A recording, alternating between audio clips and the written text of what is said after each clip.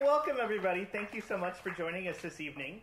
Again, my name is Bert Rodriguez. My full name, Roberto Manuel Tafoya Rodriguez, because so many Latin folks have way more than just one name or two names. But yes, I actually, initially, I have my father's heritage comes from Mexico. My mom is Spanish.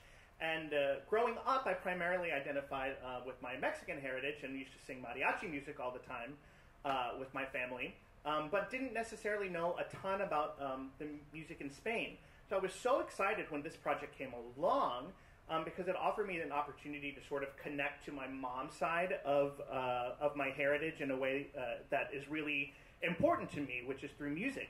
Now, my mom's last name or her maiden name is Tafoya, and can be directly traced. I think there's a couple famous Tafoyas out there. There's Michelle Tafoya from ESPN. She was a very famous sports reporter for a very long time, sports anchor. But anybody with the last name of Tafoya, however it's spelled, Tafoya, Tafaya with a Y, double L, everything traces back to the town of Tafalla in Spain, which is just south of Pamplona. And I'm particularly proud of that because the town was known for harboring and safekeeping the Moors during the Spanish Inquisition. So they really, the folks of that town really felt strongly about doing something more for their fellow human being. So that already gave me something to really connect me and to be passionate about. And then I started learning about about Zarzuela. So I was like, well, what is this actually about? So before we get into this, how many of you out there have ever heard something from an opera? Great, I love that. And how many of you have ever heard something from a musical, from musical theater? Right, so they're very similar. So can someone tell me what's something that you is like characteristic, super like characteristic to an opera? Something that like is specific to that genre? Anything at all? Vibrato. Vibrato, absolutely, that's great. Anything else? Arias, absolutely, yes. Something else? Orchestra, drama, yes, this is great. All of these things. So opera traditionally takes us through the story, traditionally utilizes singers as the actors, and then it's usually sung through. So we've got recitative, which is like spoken to pitch, and then we have the arias, which is like the full songs, which are sort of usually more recognizable, more famous. Can someone name some famous popular operas out there? Yes, madam. Yes, La Bohème, Puccini, the Magic Flute. Yeah. We can go on and on and on. Now, how about musical theater? How many? What do you think is characteristic of musical theater? Less vibrato. Yes, sometimes we utilize straight tone a lot more in that genre. What else? Singing the story. That actually is a perfect bridge to one of the main differences between musical theater and opera. Is in musical theater we have spoken scenes that go in between a lot of the music. It utilizes dance in a different way than in opera. Often in an opera we have a separate dance chorus that comes in to provide that part of the show. Often in musicals, the same performers who are doing the dancing are the people who are doing the singing, are the people who are doing the acting. So what it does in musical theater is it combines all of those elements in equal importance, right? Whereas in opera, it's music forward. In musical theater, it puts everything on the same level while trying to incorporate as many different art forms into that as possible, because we also have the costumes and the scenery. So there's a lot in common. There's a lot that's overlapping, but they're very distinct styles. Now, musical theater has been designated a uniquely American art form that started to gain popularity around the turn of the century. Now, here's where I'd like to talk a little bit about Zarzuela and sort of make the connection. Why is he asking us all these things about these other art forms?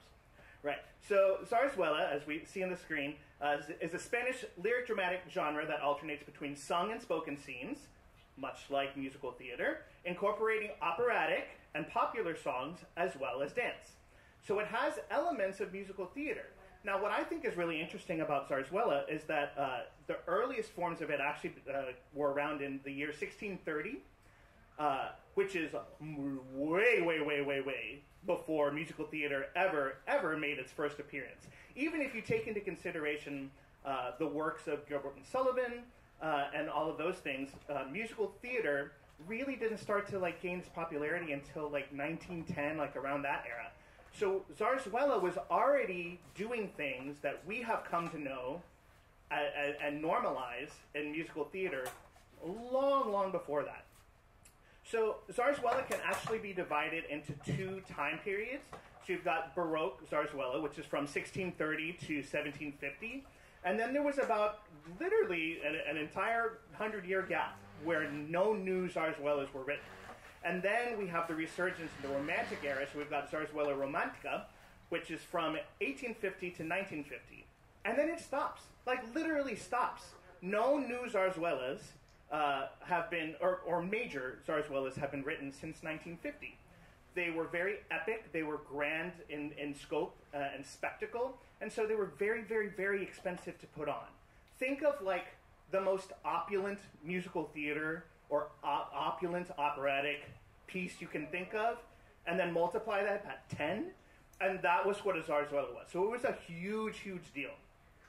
We can further break these down into two categories, género grande and género chico, which literally means, so the género grande is free act. So we've got a full show. These were 3-hour, 4-hour long events sometimes.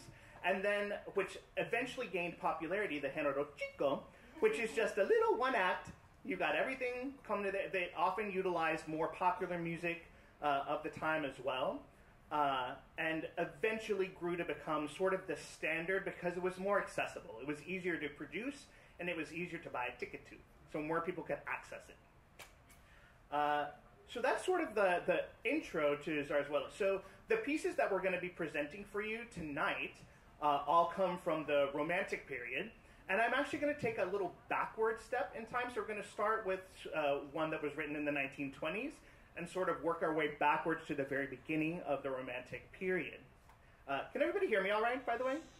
That's wonderful. I love that story. Cool. All right, so our first piece is from, would you like to, oh yeah, well, I'll introduce our performers. They're waiting anxiously in the wings. So we'll bring them on out. So performing for you this evening, we have Stefanie Diaz and Jose Manuel Lopez. So our first piece is from the Zarzuela Doña Francisquita. Now this one was first performed in 1923, composed by Amadeo Vives and libretto by Federico Romero and Guillermo Fernandez Shaw. This piece is the Coro de Románticos. So this is literally a sort of, think of it as a sort of flirtatious first date, sort of back and forth dialogue that's going on, a sort of, I like you, but I'm not going to say it. But I'm going to tell you a little bit, and then I'm going to turn away. So it's got a little bit of that. It's a very beautiful melody. And so without further ado, I'd like to present the Coro de Románticos from Doña Francisquita.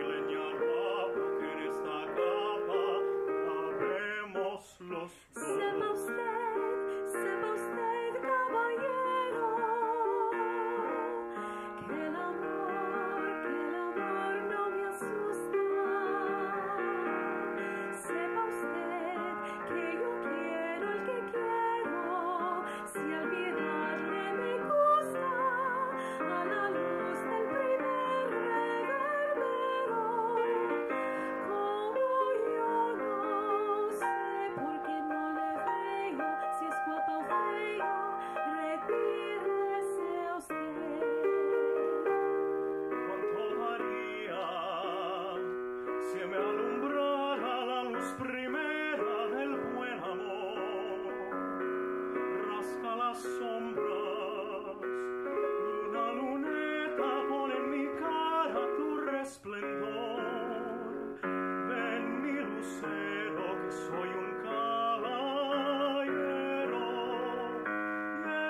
esta capa que a mí me tapa con garbo y arte, sabré contarte lo que te quiero.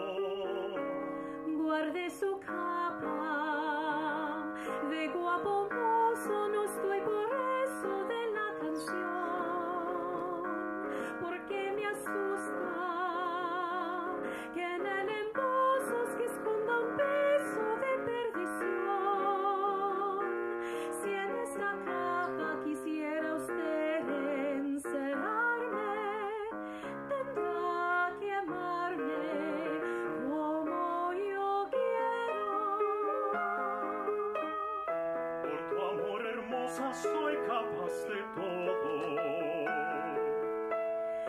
Yo no le querría rico de este modo.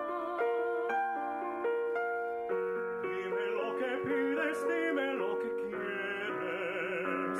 Pide ya, por favor. Pediré solo amor,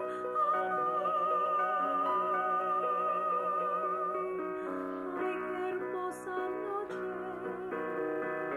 Noche de cantares, Noche de querellas, tiemblan las estrellas con febril temblor. Noche misteriosa, madre del amor.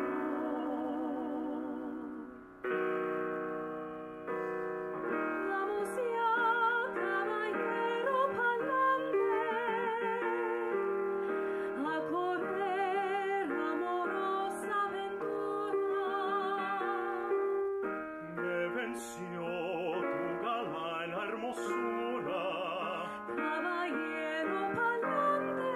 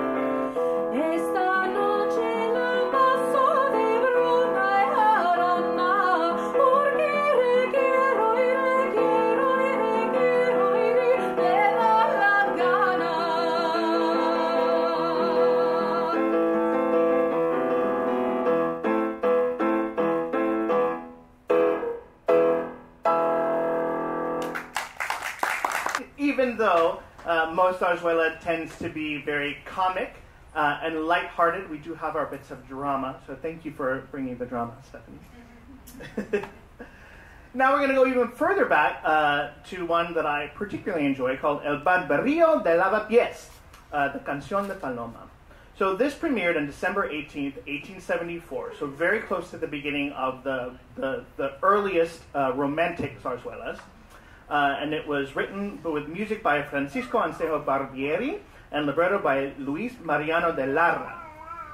Now a lot of people consider this to be the greatest zarzuela of the 19th century. And this is the one that I wanted to bring attention to because it was unusual in that it actually did deal with political commentary to the negative. There was a very unpopular prime minister at the time, so they modeled the character of the prime minister in the zarzuela after that very actual historical figure. And the plot of this, because why not, they all deal with lovers who are frustrated, who want to be with other people. But this one in particular, the spoken of lovers, are also conspiring to overthrow the prime minister. So just lighthearted fare, no big deal. I think that's hilarious because where else would you find that? If you tried to pitch that to somebody now for a musical or a play or an opera, they'd be like, what? No, go somewhere else. So this story follows the exploits of Lamparilla, the barber dentist, which was very common at the time to have those two things be together, who resolves to help both his frustrated lover friends and potential conspirators to overthrow the unpopular prime minister. And this piece in particular is just so nice because it opens the show, the Canción de Paloma, and is literally just a love letter to the city. And it's exactly what I was talking about being proud of presenting everything that they love about the city, the way the architecture, the way it looks, the people. It's full of pride, and I really think that the song conveys that. If you listen, the chords that are used, it's all very, they're all major chords, they're all very happy, they're easily accessible major chords. Most of the song is in G major. And it's only when we start to get a little like cheeky that you'll notice there's a shift in the meter. So it goes from this like very 1 2 3 1 2 3 into a 2/4 feel. So it has a very distinct, different feel to it as they're sort of being cheeky with each other. Yes. So without further ado, I'd like to present to you the Canción de Paloma from El Barberío de Lavapiés, performed by Stefanie Diaz and José Manuel Lopez, with slight little assistance from Bert Rodriguez at the piano.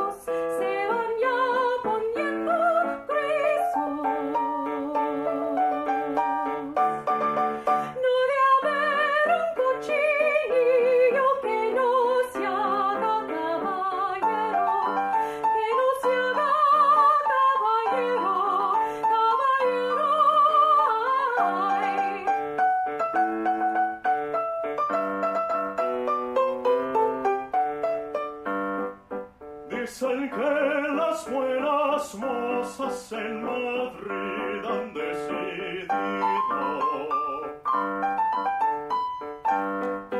en gastar en ojos de lengua una espada de 2 filos.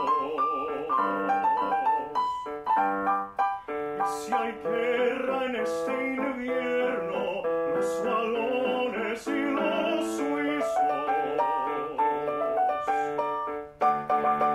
llevarán el pez de espada, guardapiés y rebocillos, guardapiés y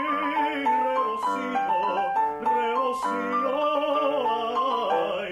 Si es la lengua espada en los madrileños, en los estudiantes, ¿qué será la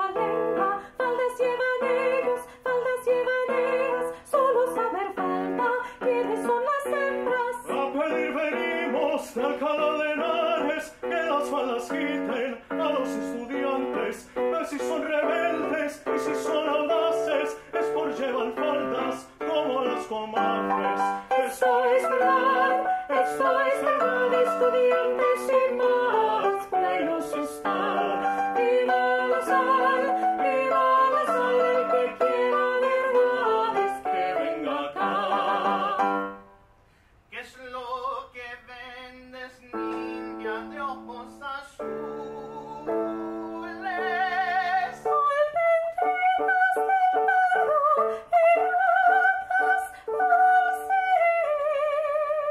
Mucho cuidado,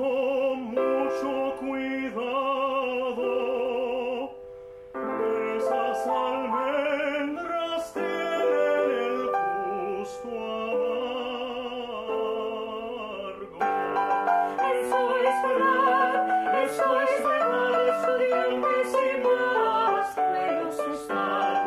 Viva la sal, el que quiera verdades que venga acá. Tonight. Anybody have anything? Yes. Just the one that I was kind of sitting there wondering about with that particular piece. Mm-hmm. I noticed you had the name of the actual music, and then you had that it came from El Barbario. The Barbarillo, yes. Yeah, I speak Spanish. Sure. But is that anything like, I guess what I'm kind of curious about is, were things affected by the Italian operas? Like, in other words, was a Spanish composer thinking like, giving him an idea, and though while he's not, I don't really know what the Barber of Seville's about, but is it possible that, even though it might have a similar sounding title to me, because everything's foreign, Sure. is it? I guess what I'm trying to ask is, were storylines copied? Like they would have a similar story, but it's their own music. That's a great question. That actually happened more in the Baroque era. In the Baroque era, the characters and the stories tended to be about either religious figures. So, of course, in Spain, that would have, of course, been about Christianity, Catholicism, or the idea of like more like gods and goddesses of like going all the way back.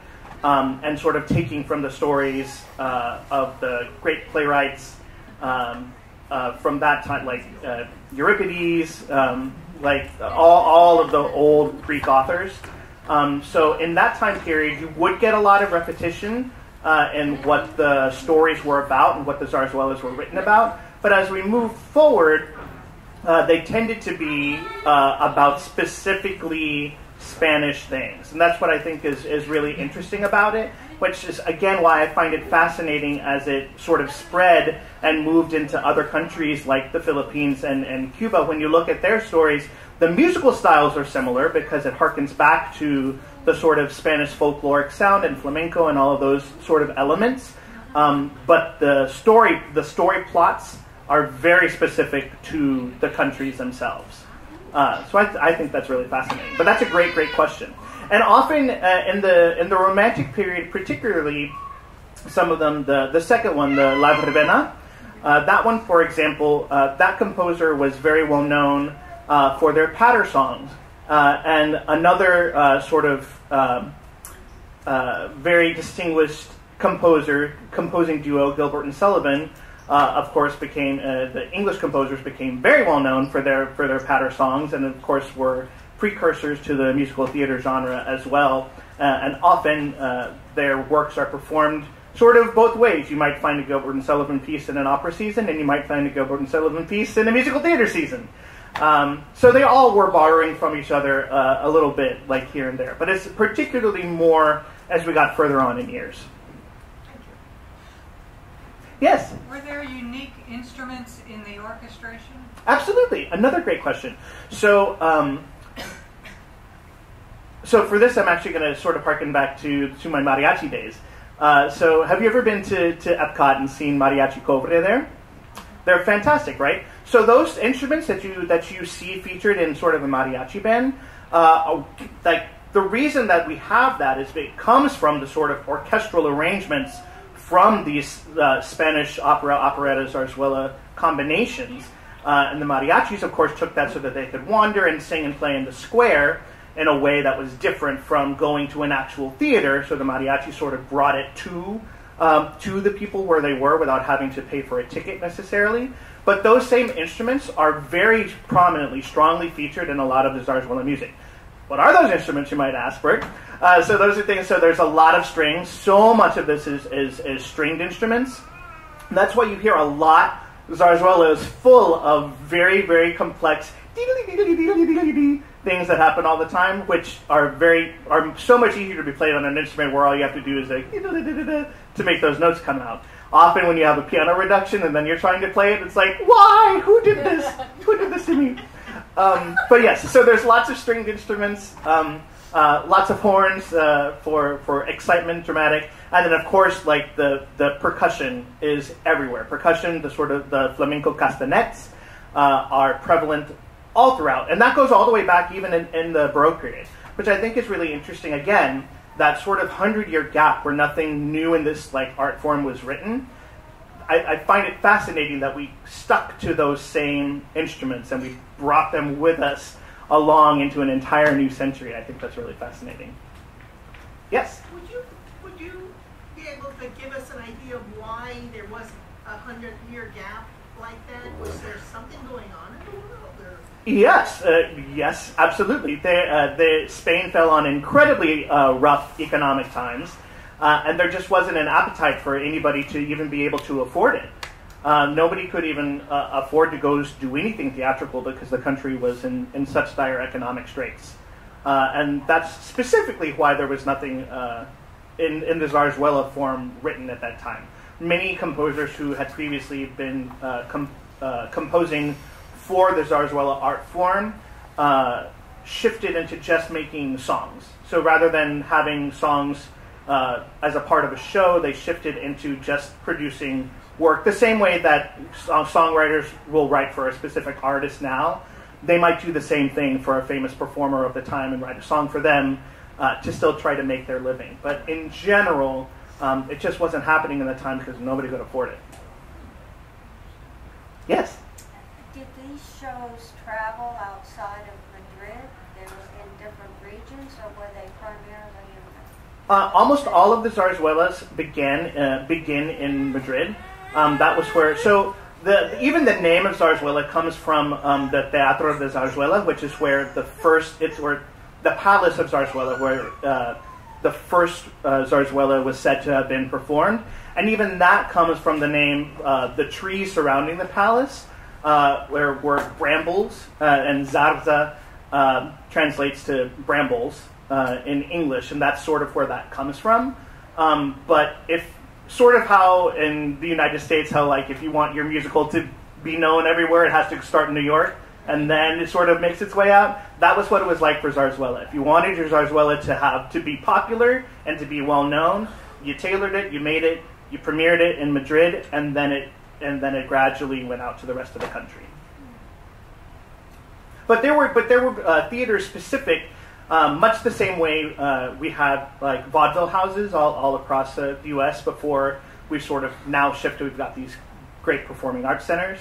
But it was sort of the same way. A lot of times a town would spring up around a theater. We'd have, because the arts, again, it's so often that we minimize the importance of arts in the community. But entire towns were created just because of the theater, just because people didn't want to have to go all the way to Madrid to see this. And so somebody would say, well, let's build a theater. And then the theater ended up building a town. Yes? So I have two questions now. One, so where is Zarzuela. Zarzuela.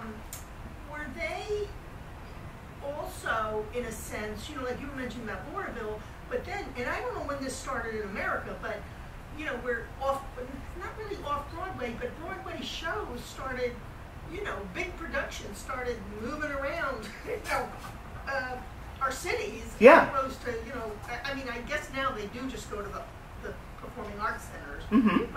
But it seems to me, before those were around, we had, they would show up in smaller venues. Yeah. They would, kind of stuff it in a smaller venue, I guess. Sure.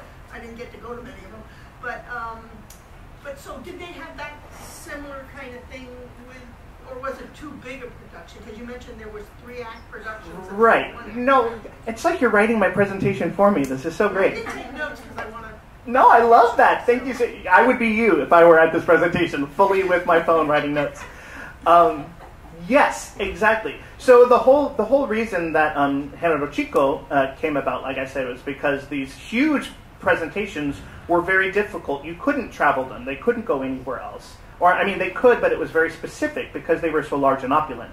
So Género Chico, those were more, prone isn't the word I want to use, but it was far more likely to see a traveling group of performers with a Género Chico who could just roll up, sort of like you see in the old movies and the big wagons, and then like they just create their stage there. That actually was very common for Género Chicos. And as we sort of shifted into the 1900s and we start to get to the end of sort of the romantic period of Zarzuela, then they became actual like traveling companies that would take that would specifically originate at the Theater de Zarzuela in Madrid and would take the shows out on the road. Mm-hmm, yes, as opposed to just having many productions. But that second one, like I said, the one that had 3 premieres in the same night, another, I think, interesting fact is that all 3 of them were different. So it was the same story, and it had mostly the same music, but each of them would have like a different like popular song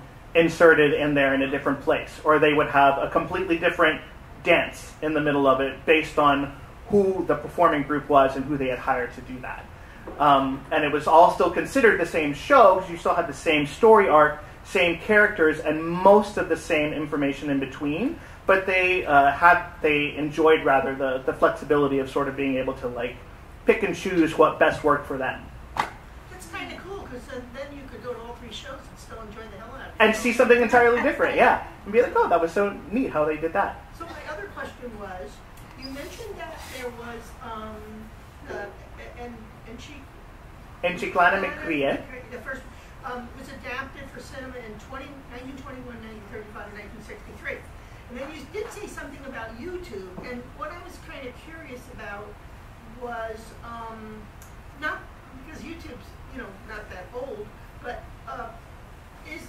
would any of those, since they were adapted for cinema, like I will go and watch. I watched something called Stella Mars or something like that. It took me forever to find it, but it was supposed to be like a phenomenal. In that case, no speaking, whatever, silent movie. And I just was, I finally found it, and I think I had to read it actually. But so are any of these available in the sense of being able to find them somewhere on some archive site? Absolutely. So what I think is really great is that seeing as how no major new Zarzuela works were created after 1950, but they've sort of recently come into, I won't say prominence, but it's been noted that this is a thing that could easily go away, in that no one is creating it anew. So organizations have taken to specifically putting on these shows and then preserving them and then recording them, releasing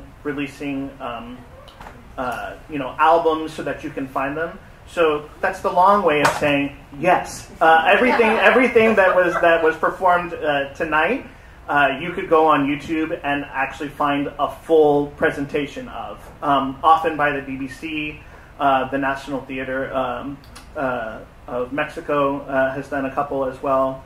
I know that in our research for finding these, we referenced the heck out of YouTube to be able to figure out what was going on and the best way to present them. So yes, you could find all of these on YouTube if you wanted. All right, great, thanks. Yes. You have an encyclopedic knowledge of some things that most of us know nothing about. Where did you gain all of this knowledge with your research? Good old interwebs. Yeah, so I would, honestly, I started with the information that was available just on Wikipedia, and then from there I went to see what they sourced. and then I looked up those books and articles online and sort of read about that. I asked my parents, I asked my mom if she knew anything. Her family is super musical. She is not notably musical at all. But I asked her if she'd ever heard any of this, and she said that her mom actually used to have a record of the Doña Francisquita, the first one that we performed. She had a actual vinyl record of that, which I think is really cool. So. Yes? Do you think there's much interest in the current highly popular genre, like Jennifer Lopez putting together, collaborating on bringing back something like Zarzuela? I think anything like that is possible, and I think that's, the really amazing thing about art is that it adapts to its time period. So I feel like all it would take is for, like you said, a celebrity or a group of celebrities or a group of well-funded arts enthusiasts to bring this back. And again, the nature of it, the idea that it, particularly the idea of taking sort of like popular music of the time and sort of combining that with new original things is really in keeping with a lot of popular theater presentations of today. So I don't think it's out of the question. It's just a matter of showing it to them. So if you'd all like me to give you Jennifer Lopez's address, I can't do that. But you're welcome to try to find that on YouTube as well. Well, let's give Bert a hand. Thank you.